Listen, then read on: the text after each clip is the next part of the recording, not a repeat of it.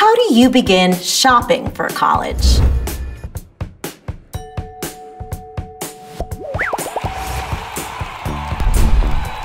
Conventional wisdom says start the process by asking your kid questions. Like, do you want to go to school in a big city?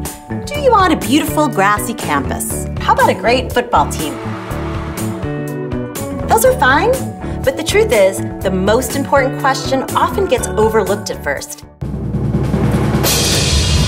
Can we afford it? Here are 3 talking points to help you and your kid shop while keeping an eye on the bottom line. 1, start local.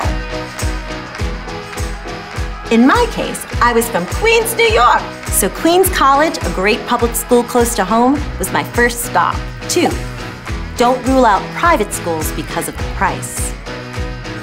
Fact is, many selective private schools give you generous financial aid packages. A few even guarantee you won't have to pay anything if your family makes $65,000 or less. The point is, don't always go by a school's advertised price. You need real numbers. To find them, go to any school's website and fill out the net price calculator. You'll get an estimate of how much the college really expects you to pay. 3, don't believe the hype.